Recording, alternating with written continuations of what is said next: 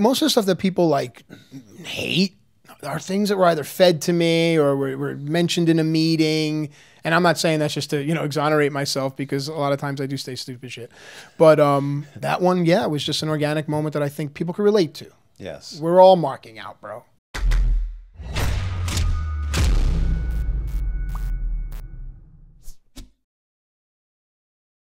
Hey, make sure to watch until the very end of the interview for your chance to win these bad boys right here. Autographed Funkos from Big Daddy Cool Diesel and woo, the Nature Boy.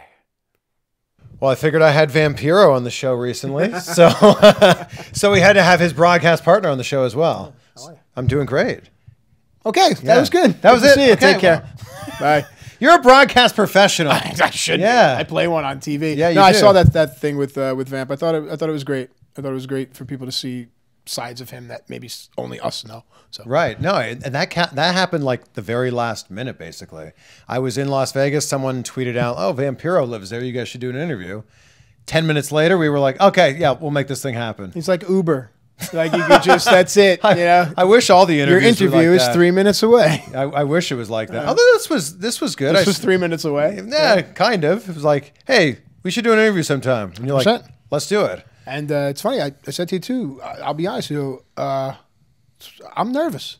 And What? because when you watch someone and you like or you admire someone's work, and you get to do something with them, you want to be your best. You know what I mean? There's certain times where you control a situation as an interviewer. I'm standing here with John Cena, whatever. But in this world, Yeah. you're the Gene Okerlund, the guy, and I'm like, I don't know, weird, whatever. You're working with Impact now. Yeah. Yeah. So that's, so we're here in Las Vegas, Sam's Town Casino for the Impact tapings, and you're working backstage as a producer. Yeah, it's funny because that term, so people will associate producer with what used to be called the agent. Yes. But in like, I guess the sports truck world, the producer actually sits in the truck and produces the entire show.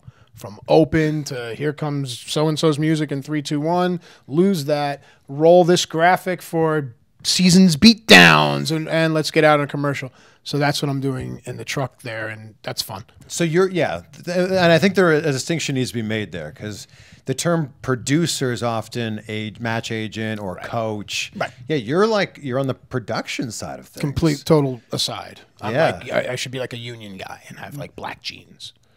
Oh, they're blue. They're blue. I know. But no, and it's funny because people don't realize, and I've done now enough shows across the board, from WWE to Lucha Underground. These are MGM productions and WWE productions. The grips and the guys that run cable and the guys that work the truck should be paid what the top guys are paid, because nothing happens without them. When you sit inside a control room or a truck for a wrestling show, it blows your mind what goes on. Yeah. And just for all sports, or for all television, Yes, if for we just television in general, take a step back and see how we view media, especially now. From television now, it's like people record stuff. This isn't so much directed, but on television, there's someone pushing a button, taking this angle, calling this coloring of this particular background. It's amazing to me. And it's like watching a director do their work. Like, ready 1 and take it. Ready 4. No, ready 3. Take 3. Ready 5. Nope, take 2. It's insane. That was good. Thank you. Yeah. I would be a terrible director. Seriously. Like every camera was ready, and then you took someone else's shot. Yeah, ready 5. Oh, I'm going to take 2 instead. Yeah, zoom in on 3. Yeah. No. Did your time in WWE prepare you for this production side of things? So I spoke for a living. I became Sean Connery, evidently. When I wasn't wrestling, when I wasn't doing anything, I could slip out to the back truck, and the doors are usually wide open. They're huge trucks, and if you find the right spot, you're standing behind like Kevin Dunn. And in the wrestling world, in the media world, that's standing behind Martin Scorsese. That's standing behind insert great director, producer here. Sure. So I just was able to be over his shoulder watching. I did it because I enjoyed it. Did I have the idea, the travel in time, that it would prepare me for this? No, but I guess taking a genuine interest and then having being fortunate enough to look over the shoulder of one of the arguably the best, having the interest and having the experience of seeing him prepared me. So it was just out of curiosity at first. Like everything. Really? Yeah. So just What's like, this button do? what's this button do? Oh no! Yeah. So it's just out of curiosity. Like, I kind of wonder how the machine works back here. Yeah. Did you have a curiosity for other aspects of the wrestling world too? take away the wrestling part just for how, like, this goes on here in Boston and a truck sends a satellite to my house in Long Beach, New York, and I can see that. Yeah. How that works. And I also realize there's a huge value in that. If you know how to do that skill, then that skill is, it's supply and demand. A lot of people don't know how to do it. It becomes a commodity. They will pay you a lot of money for this skill. Yeah. So that, to me, is the biggest thing. Like, what skill can I learn? Love wrestling. Can tell you about it with my eyes closed asleep. And sometimes I do. I talk about wrestling in my sleep. Oh, wow.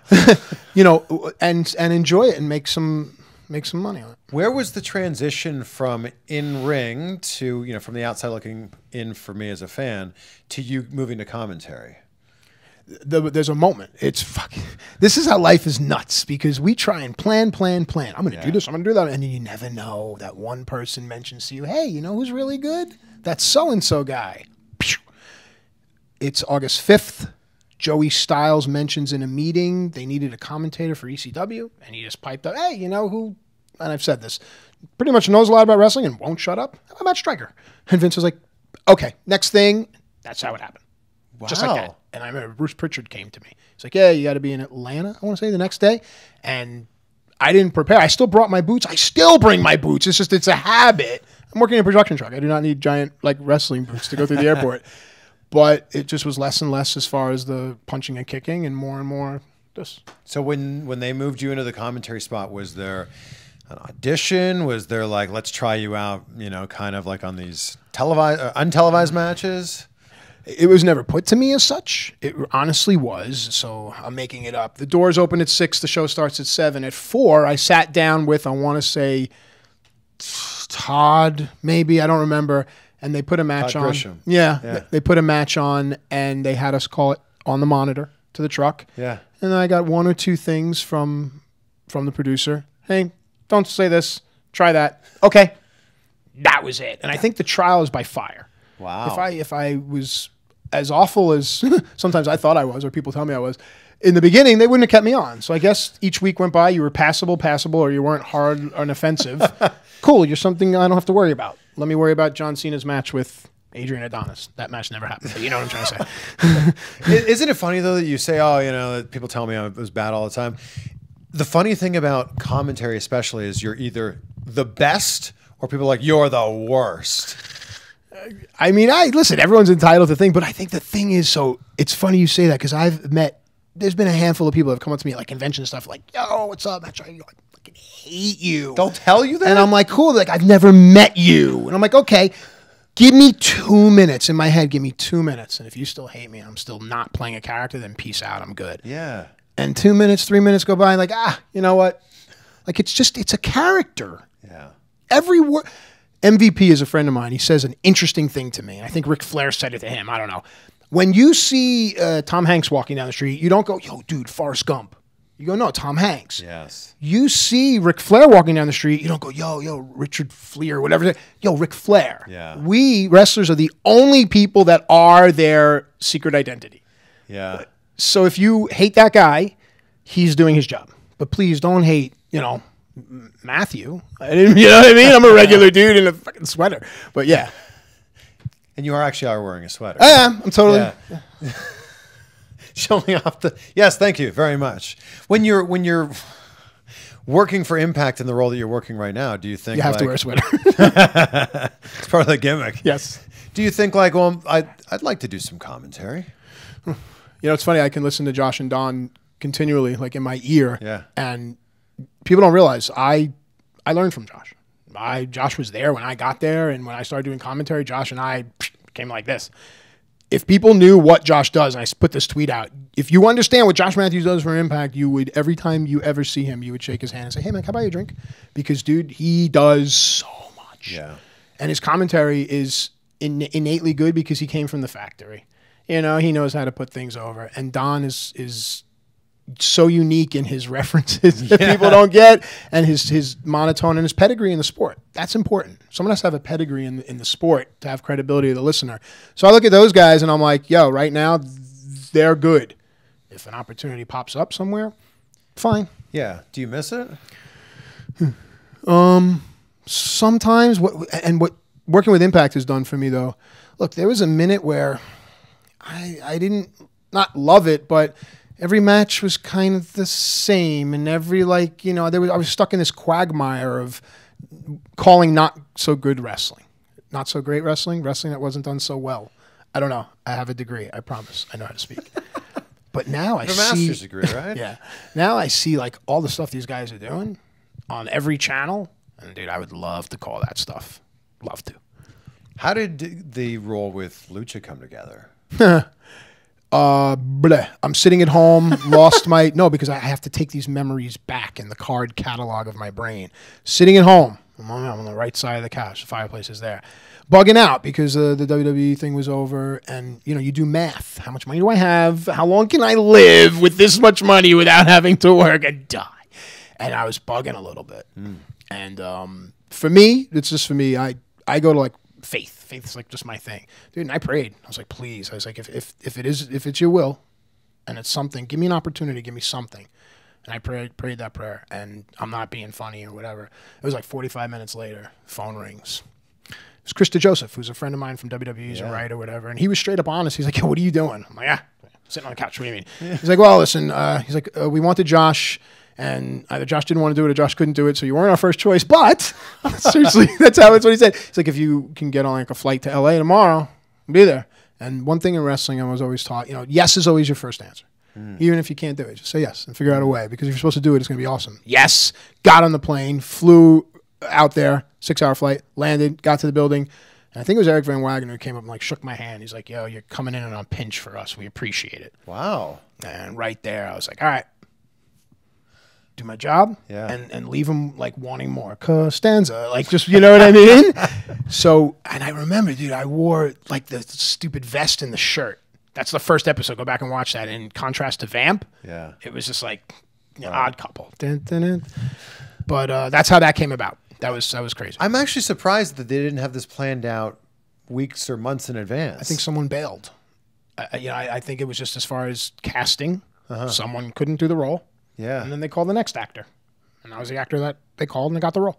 I was such a big Lucha Underground fan. And I thought that you did such amazing work there, not only carrying the story, but like making us care about what was going on in the ring too.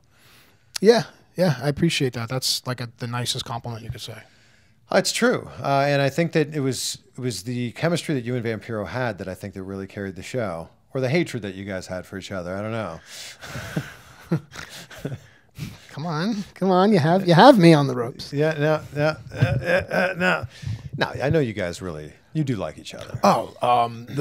So anything in life, you have chemistry with someone or you just don't. Sure. Just you and I could not. We'll know when this is done. We'll see what it looks like. Yeah. Someone once explained to me something called a spiritual familiar, meaning if you believe in it, you knew this spirit somehow in your previous life, somehow in cosmic dust world. First time I met Vampiro was, I want to say 2002 for MLW. It was just, hey, what's up? How are you? Cool, whatever. The next time I saw him was at Lucha Underground. And I'm telling you, when we sat down together, it's like, don't I fucking know you somewhere? Aren't you my brother? Something? Lights, camera, action, go. Working. Everything works. And then from there, we just became interesting friends. What ended up happening with Lucha Underground? To my knowledge, it started as needing a new home.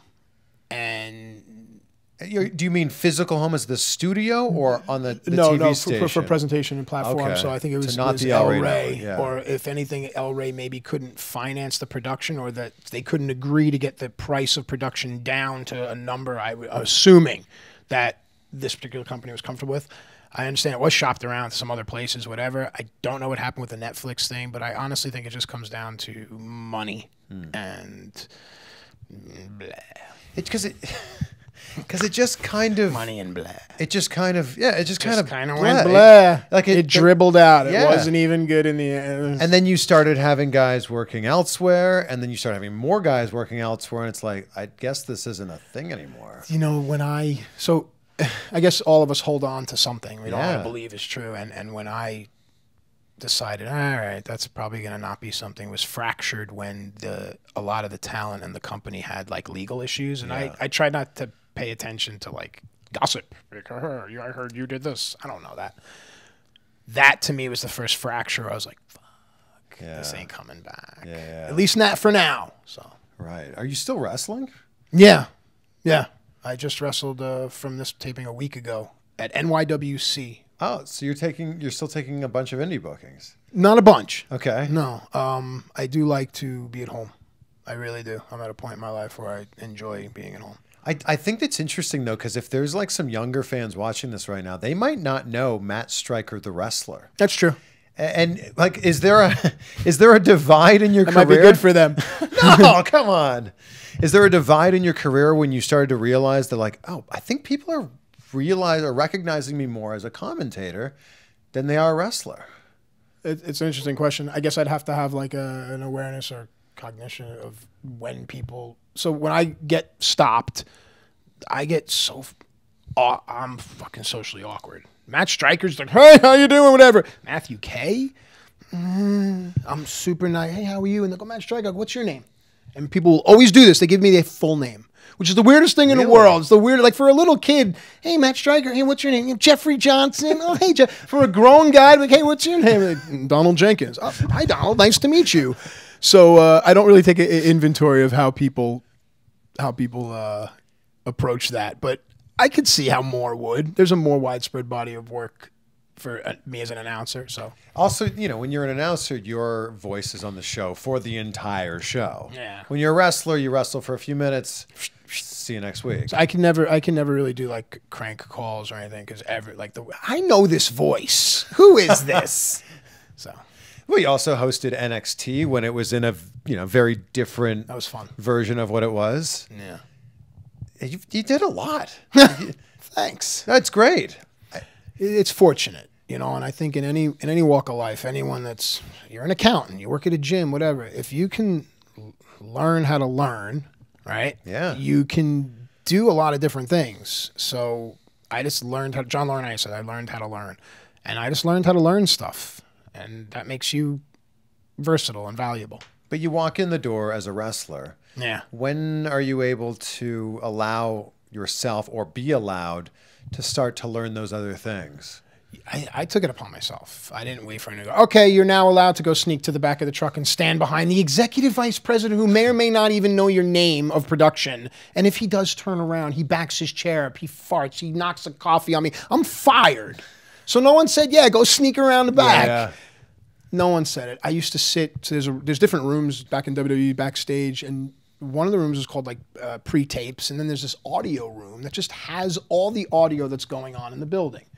Michael Cole and so-and-so's headset, whatever they're shooting over and things, sometimes even Vince's office. I would put those fucking head things on and just listen. No one said, go ahead, do that. It's okay. So I don't know. I just did it. I was weird. And I also didn't like to hang out and talk to people. I can go hide in this room and put on headsets, be like, oh, he's working, leave him alone. Do you... Not working, I'm avoiding you. Do you think your background in teaching made you want to be a student yourself in this stuff? Yeah, definitely. What exactly was it that you taught? Social studies. Okay. What age? What grade? Grade 7 through 12. So it's just adolescent education and educational psychology, how people learn. I was always fascinated with that. Huh. So. And then look at you. Hey, and look at you. A student. A student. So obviously the teaching job has to come to an end when WWE hires you? It has to. Did it? Yeah. No, it was a choice. Everything happened for a reason. Again, back to faith. However I lost that one job, it coincided right with that WWE contract, like that. So again, to me, divine wind, and I'll just jump in the boat and go for the ride. With all the knowledge that you had in WWE and learning from a little bit here and there and everywhere, why didn't they renew your contract? I mean, if you're asking me, you're asking them. So, I watch a lot of things where people will say, oh, well, they this, they that.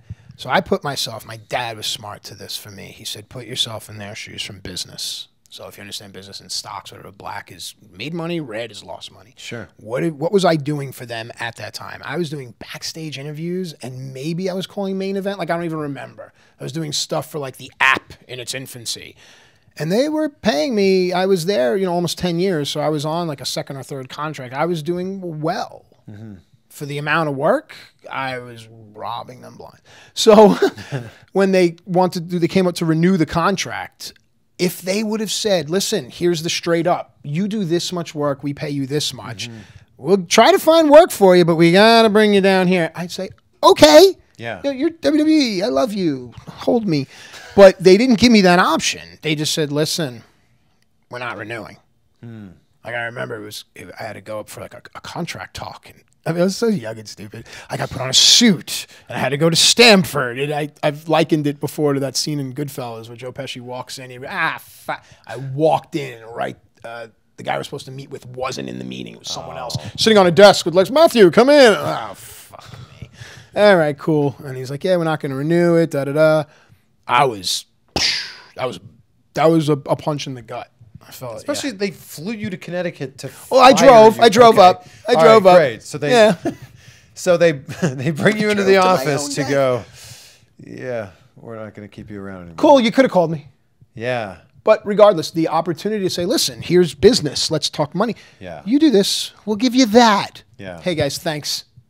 Yeah. Still have a fucking job. Still having whatever, da-da-da. So that was what it was. But I think that there's a reason that, again, I'm a faith guy. God took me from there for a reason.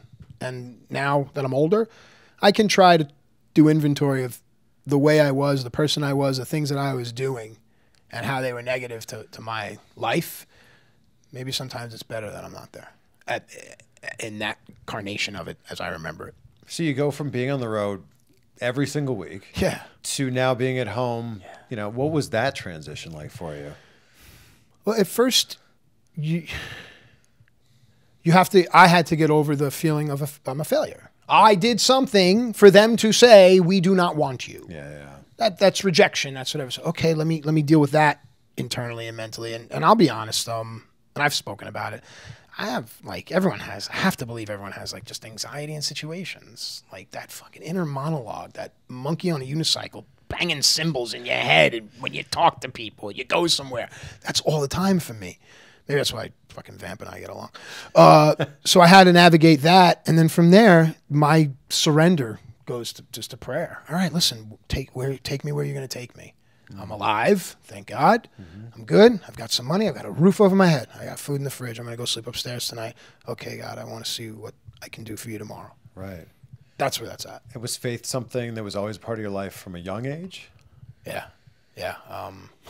I remember my dad he lived in a tall apartment building. He was out on a terrace in the morning early, and I must have woke up and went to look for him, and he was outside, and I saw his mouth moving.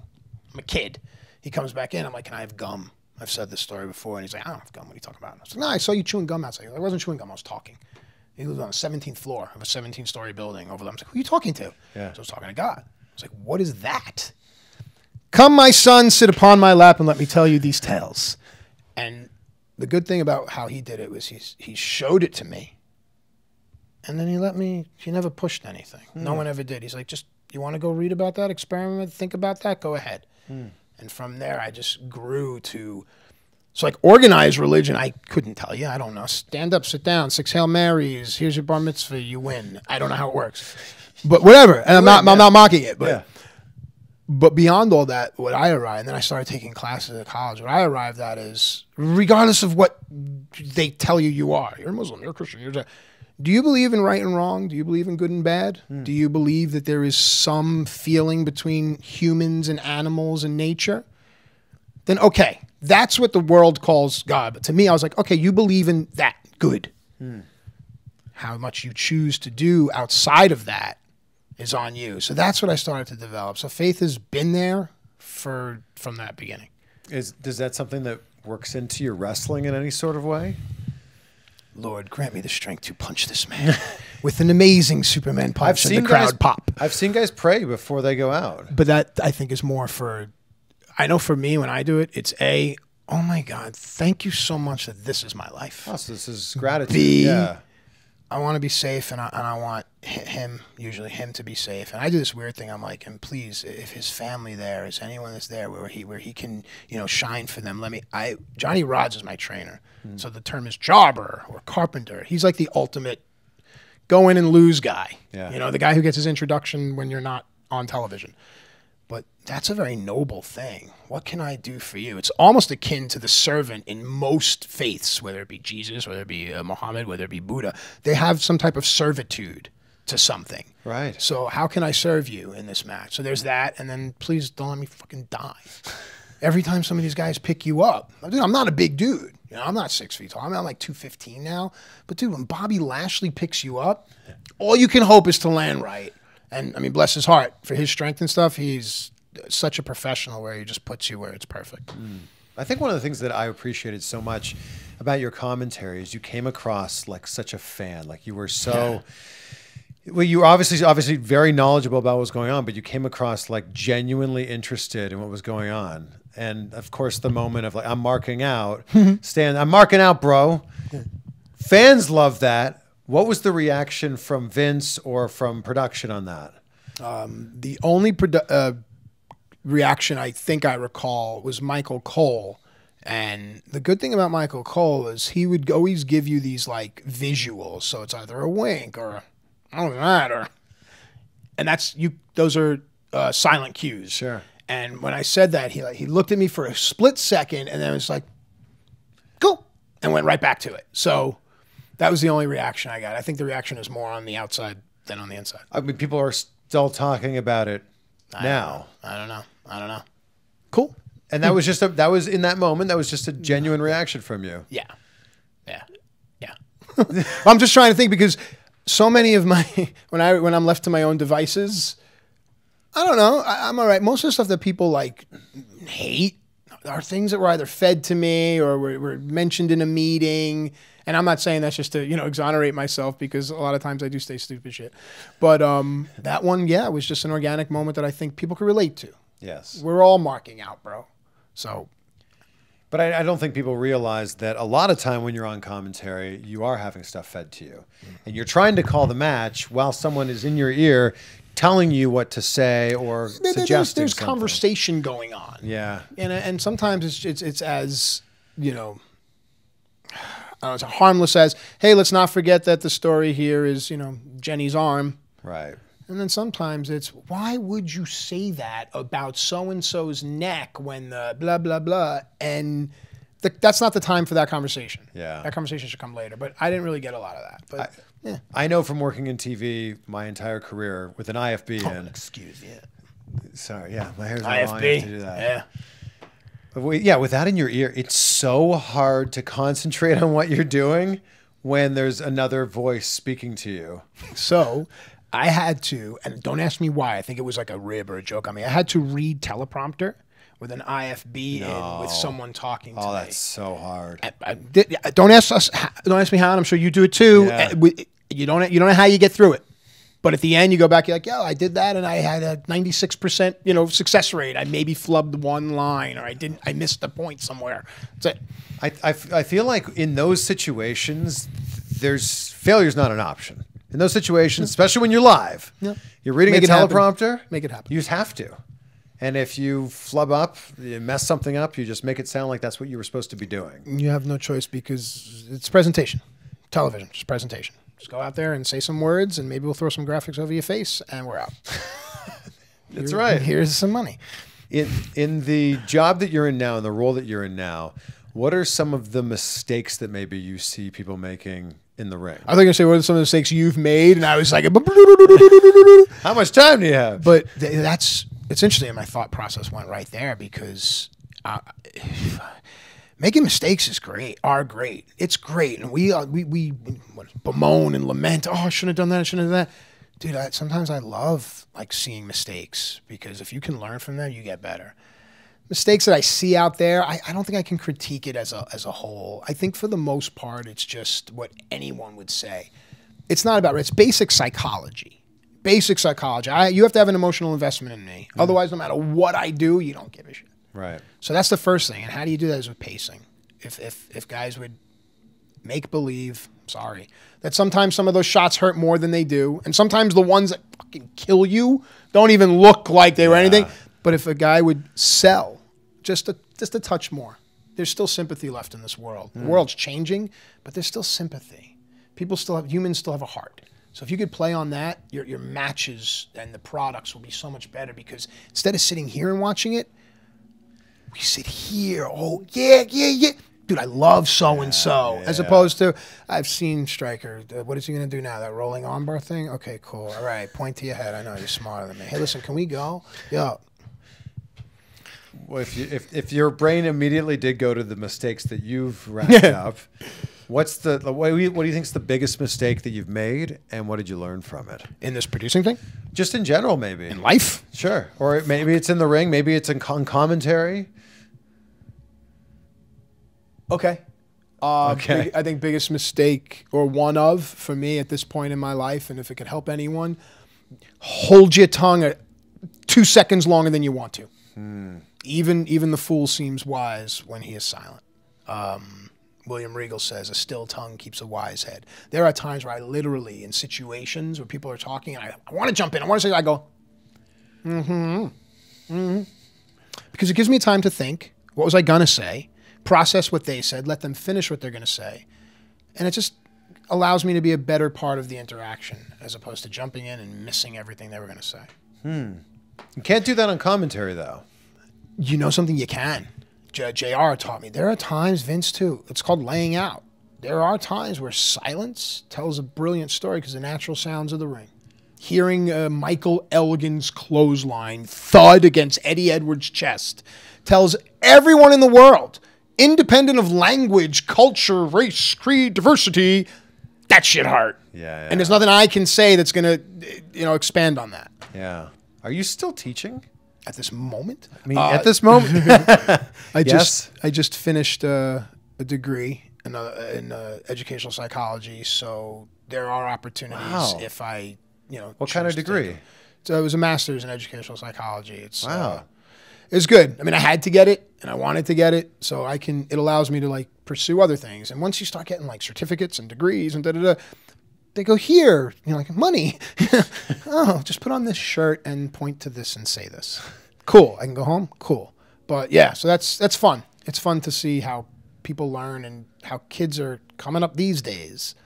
It's cool. Do you mean the opportunities to maybe be a professor at a I've college thought about or something? I'm halfway there with the You thing. do wear the sweater, yeah. I've thought about it, and there's I want to say there's over a dozen 4 years and 2 years in a community colleges or in my area.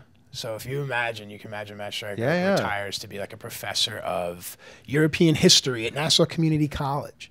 And I teach Tuesday and Thursday. What do I teach? Let me think. You know what? Yeah, what would you I teach? teach 2 to 4 now in the summer. The summer I'll teach summer and I'll go to the beach. Yeah, I'll teach 2 to 4. I let you out at 3:45. Don't tell anybody. What a professor.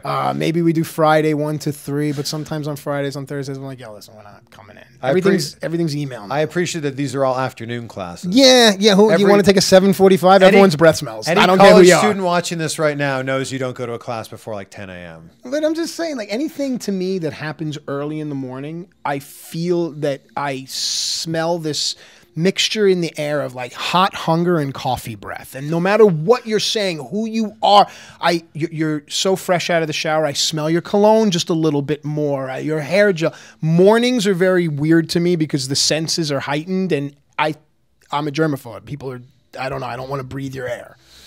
Fuck. I just, some people smell. Have bad breath. All right, so you're going to have afternoon classes. Classes to avoid that. But for real, do you think with the extra education you've been getting, the opportunities, are they in education? Are they in teaching? Or are they in other jobs? It's a great question because I think the goal was to let me have as many avenues of opportunities as I can because I was once at a point where the only avenue really closed. And I had to literally fall to my knees and turn to prayer. And in that reward of here's a new avenue, something said to me, yo, man, dig out a few more avenues so that if these close off, wrestling goes away, that you have these. And right now I'm fortunate, thank God, that these avenues are open and these avenues are open and I can take streams of income or experience and get to where I want to be in my life. So it's like you said, you've learned to learn. Yeah. Fuck, it's the only thing I've learned. So what degrees do you have? I have degrees.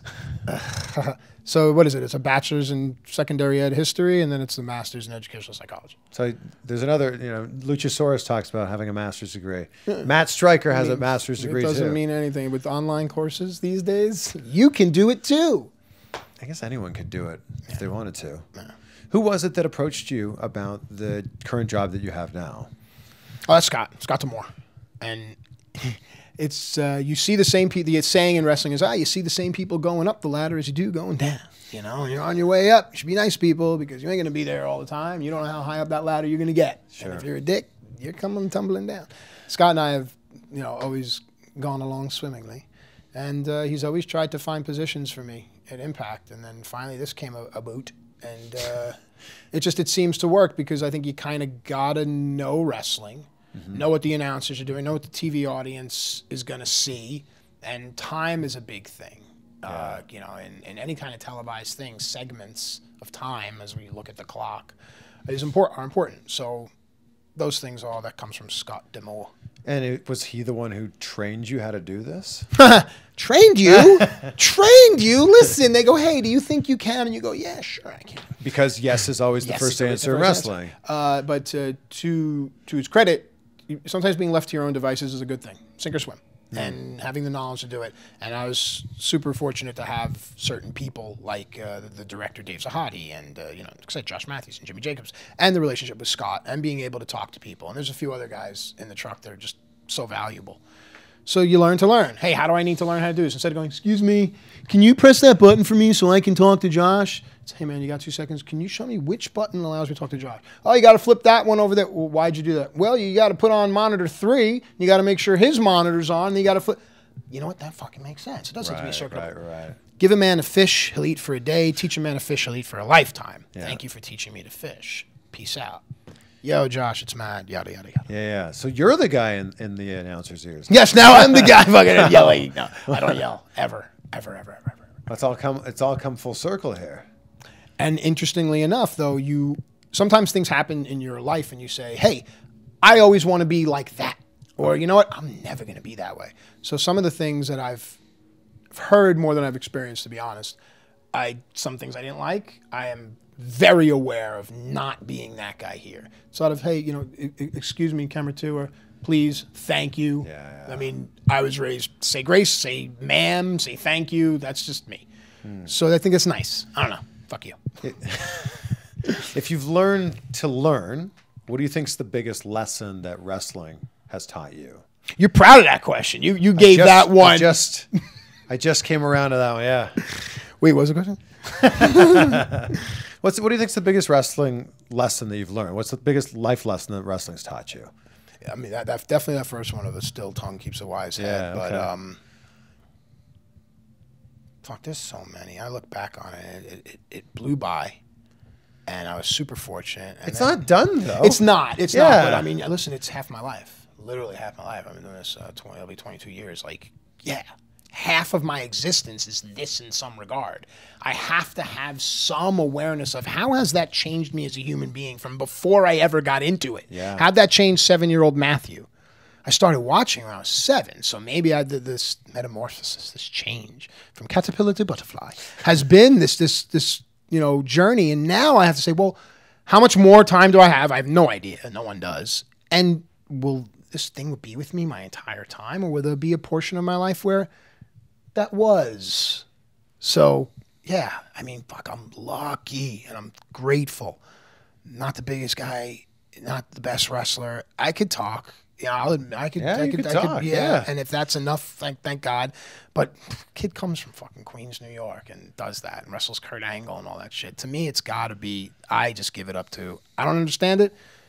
Thank you, God. What can I do with this opportunity to serve you? Mm-hmm. And I think that I look back, a lot of times people come out to me, dude, I talk to a lot of kids, a lot. And when you say like stupid shit, like, hey man, stay off drugs. Yo, beer's bad for you. All right, I'll see you, man. Do good in school, okay? Do well. That means more to them than their parent telling it to them every day. Yeah. So if there was one kid that was like, you know what? I'm not going to do heroin because Matt Stryker told me not to. Cool. There's the big lesson. Don't do it. You know what I mean? That's what we got. But I also think your character worked so well when you first came into WWE because it was so much of who you were. You know, you were basically teaching people. And I think that because you were so good at that, it then made your character... The jury's still out on that last part. It made your character work that much better. I think to Vince McMahon's credit, to Stephanie's credit, they borrow from real life because it's the easiest thing to emulate. A lot of times, and you see it now with a lot of the wrestlers, they look great and they're awesome, but when they're asked to be this character, it's hard to watch. I'm embarrassed for them. And when I get you the 23rd in Shreveport, it's gonna be your end. Like, okay, I get it. Yeah. Fuck, does everything have to be so like that? And the lighting cue, and you hit your pose, and you say your phrase, and you wear your T-shirt. I don't know. There's a part of that I think just feels wonky. I don't know what the hell I was talking about. No, but it makes sense though, because for you it wasn't wonky, because it was like, oh, you just want me to take this classroom type persona and then turn it up to 11. Fucking 11. And kind of act like an asshole. That's it. And they let me write a lot of my own, like, pieces. And that very rarely happens. That's Stephanie. I was fortunate. After like the second or third one, I remember I was working with Dusty Rhodes and Paul Heyman in Buffalo, New York, locked away in a room working on a segment for like .com. But sometimes you look back and you're like, either A, that was a test, or B, I just happened to be fucking locked in a room with Dusty Rhodes and Paul Heyman working on, like, are you kidding? I'm going to come out so much differently than I went in. Yeah. And if you look at the learning tree of wrestling, which is my favorite thing to do, but Paul learned from Dusty, right? So Tommy Dreamer is one of my dearest friends. So Tommy learned from Paul. Paul learned from Dusty. Dusty learned from Eddie Graham. And Eddie Graham is arguably one of the greatest bookers in all the world. So when I think about that, I was in a room with these two fucking dudes. Yeah. After that night, Stephanie was like, all right, you can write stuff, submit it, we got to approve it, and we can move from there. And I had fun with that. Man. Yeah, definitely. Definitely. Wow. Yeah. I've talked to so many different people that talk about how great Dusty was and how much Dusty developed their characters. It's like he was just so special. That's the right word. Dusty reminded me of my dad. Dusty had a soul, like a soul. You believed that he loved you to death. When he hugged you, he hugged you. He didn't, yo, what's going on, yo? You know, he didn't give you that hard, but you were enveloped in Dusty, that love. And yeah, he definitely was a special human being. Yeah. When you look back at your career, what's the one match that you really love, that really stands out for you? So the right answer is, the stuff with Kurt Angle. Sure. And at the end of the day, I will be a wrestler, and I'm coaching junior high wrestling at one of the local high schools by me. So, all that stuff has always been in my DNA. So the fact that I was able to go in there with him and roll to the point where he would, allow me to make it look like I was hurting him for a little while. Got him, right? Fucking ankle lock. But after a while, you have to get better just touching him, touching his robe. But there are other matches that people may not. So there was this guy, Josh Daniels, in New York and New Jersey when I was first starting out.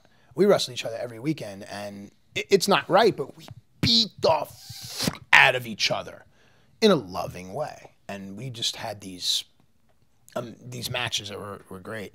And then I had a match with Low Key once, who to me still to this day, and he also had a hand in training me 22 years later. The world should know his character, his talent, his ability to captivate, the ability for you to put down the remote, and everything professional wrestling is supposed to be, Low Key can bring you for not just 8 to 12 minutes. He can bring it for like 30, 45, 60 minutes, and that character is so real, and it's one of the last ones. So match I had with him also stands out. He works in such a believable way. Because it's real enough to not be considered what it's just. He's special. Yeah. There's some special people in the world. I'm not saying, and Key if you're out there, he's hitting you. And there are times where if this is the place where you're supposed to hit him and you're not there in a way that is believable, you're not hitting him, even though we talked about it in the back. I was supposed to hit you. Oh, you left me standing there for 16 seconds. Your voice isn't deep enough to will kick you now. And to me, that commitment to the integrity of what this sport still is and what it was in a way founded on, was bastardized for a while, but has and will always be about. It's just that suspension for one little second. That, either A, if I ran into him out on the street, I wouldn't want to muck with him. And B, he's kicking that guy's ass. And that guy's got to kick his ass back. To me, Loki is one of the few that has maintained that throughout the trajectory of his career. He's never departed from that. He never, even when he did Caval, he was never fun Loki.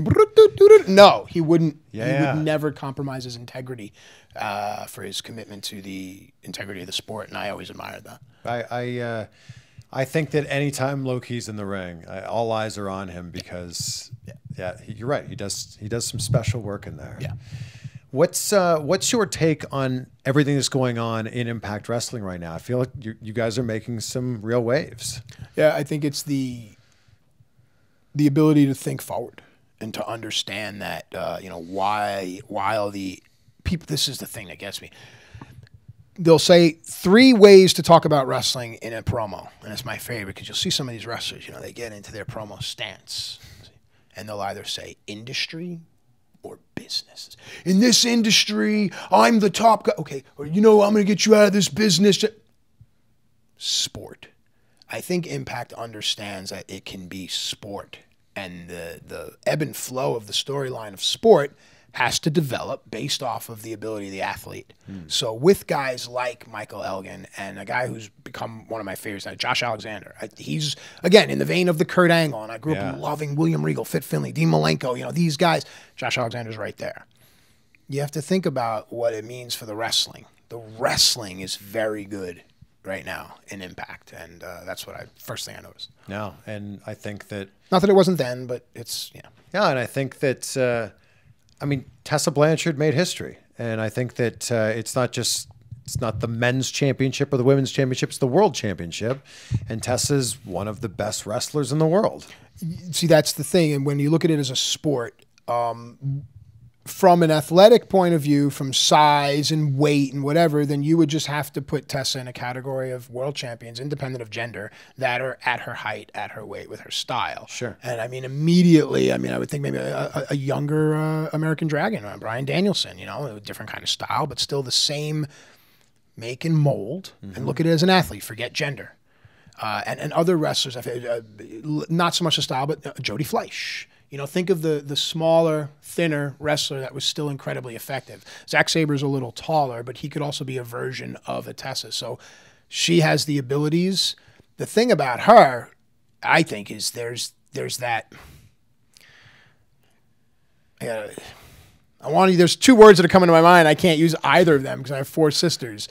But I'll use one. She has bitch in her. And that's a little something that if you want to put it on the gender thing, man can have, I'm a dick. But what would you less rather deal with? Lack of it, I don't want to deal with that guy. He's a dick. Or I don't want to deal with her. She's a bitch. So there you go. And I have 4 sisters, and I love the 3 that are alive remaining. So. It's a certain... And the last one. I love you too. I miss you. It's a certain aggression that Tessa brings. A certain, obviously passion that she brings. Yeah. And I think that is an endearing word also to describe her. I think it's the right word. Yeah. No, you have to search for the right word. Yeah. I've really enjoyed this. Have you? Yeah. I'm happy. Yeah. Thank you. I was a little nervous too at the beginning. Yeah. Why? Tell me things about me. You ever get people that you have to be aware of that in casual conversation? I often look for when people fish for things. Yeah. So a lot of times some people are great about it. They can bring a conversation back to being about themselves. Sure. And sometimes in wrestling, you see that with like wrestlers and stuff. So that just reminded me of that. No, there are definitely times in those wrestling conversations when you're like, okay, yeah. You know. Matt Stryker, thank you so much. I appreciate you. Yeah, I appreciate you. Thank you. Well, there we go. Thank you for checking out this chat with Matt Stryker, and a huge thank you to Matt for making that interview happen. What a journey he's been on. From high school teacher to WWE to commentator for WWE, commentator for Lucha Underground, and now he's bringing all of that knowledge to Impact Wrestling. And I just love his mindset, and I appreciate that he's applying that to the world of professional wrestling. If you checked out my last interview with Excalibur, you know that I was Chris Van Beard during that interview, and as you can see now, I'm back to being Chris Van Clean Shaven. If you follow me on Instagram, you saw this, because you know you can't just shave down a beard from beard to nothingness in just one stage. So you gotta do something like this. This is 6 stages of CVV with some really strange looking faces in there. Also, if you follow me on Instagram, at Chris Van Vliet, you saw this! Boom! Your chance to win these autographed Funko Pops from Dark Parlor Originals, autographed in person by Big Daddy Cool Diesel, and from, woo, the nature boy himself, Ric Flair. If you're not following me, this is your chance to win these bad boys, because the winner's gonna get both of these. Yeah, so follow me at Chris Van Vliet. You'll see the post with these. Follow me, follow Dark Parlor Originals, tag a friend, like the photo. It's just that simple. And then someone's gonna get these autographs from both these legends, Hall of Famers, right there. Also, a little bit of a personal announcement. I don't get personal that often on YouTube, but this is gonna be the last one of these you see from this area right here. I'm packing up the car, moving to LA next week. So if you live in the California area, we just became best friends. So let me know which independent wrestling companies I need to check out in the LA area or the Southern California area. Also, let me know which wrestlers from that area should be on the show. Woo! Since we had Ric Flair, I got a woo, right? So looking forward to it. We'll see you on the next video. Chris Van Clean Shaven, out.